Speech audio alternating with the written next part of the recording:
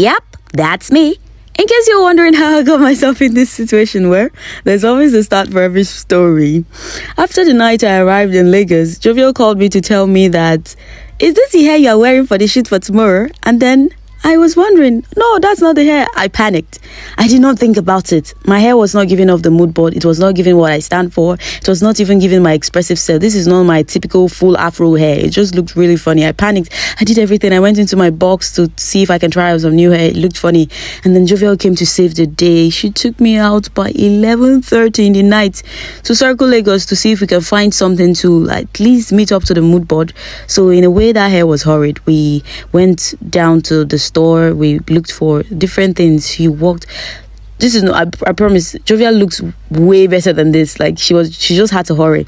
So that morning my hair was already made. We made the hair at about 2 p.m. There was no time to record that. I was too tired to record my hair getting made in the middle of the night. And then that's Odega Lagos, my stylist. In the morning he decided to find a way to style the hair to make it look good. We needed to make more out of the little we had. And then that's Marvel Beauty makeup artist.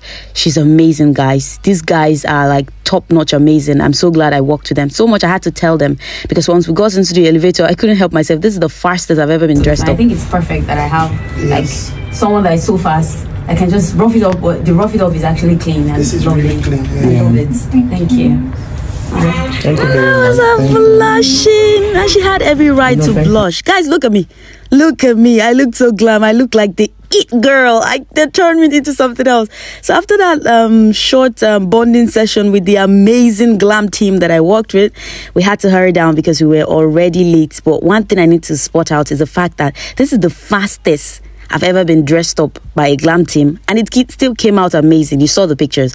So yeah, and then this happened. We went to Santiana to fix my nails because there was no way I was going to do a shoot with my nails looking like that. But the problem is, while I was fixing my nail, I went way behind schedule, and Jovial called to tell me that the shoot was almost called off because of we almost missed our time for the shoot.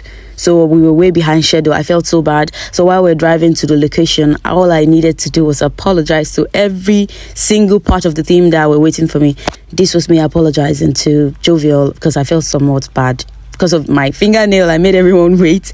But then eventually, they were so graceful. They were so nice to me. No one actually acted out. And then I was in my element as usual. So we did the shoot. It was really amazing. I think you guys got to see the video before time. So this was what happened behind the scene of that video. Then, yes, this particular shoot was over. And then we had to hurry down to the next location. Tons of people were already waiting for me at the other location. I will apologize publicly. I want to apologize publicly. I stressed her out.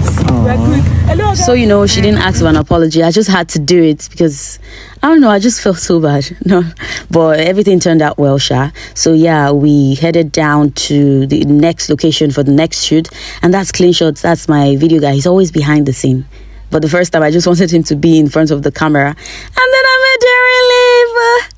I met Darren again, and then he was, as usual, now Darren was giving me ginger. At first I was shy because the room was packed with all these amazing masters. DJ YC was there, Small Doctor, Terrence as usual, amazing. Everyone was there, so I just felt somewhat self-conscious, but then he made me feel so comfortable. He gave me ginger. That's Small Doctor there, that's Jovial, that's DJ YC. And then I greeted everyone in the room and greeted the new masters, the old masters, and then once we got to the place was so hollow and so big. I was really self-conscious, but then made me comfortable.